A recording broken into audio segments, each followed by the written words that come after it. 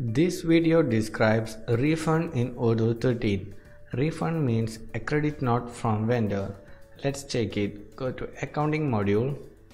Here in vendors you can see refund and create it. Here we can set the customer. If there are any reference we can give here.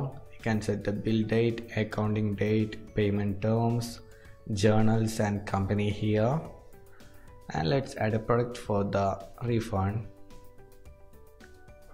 I'm adding a product here and let's give a price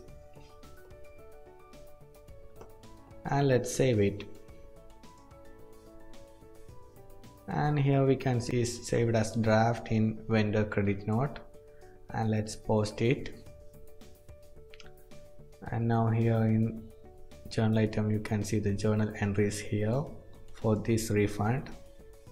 And again let's go to vendor and select that and register payment date. And again there will another entry will be created here. Here we can see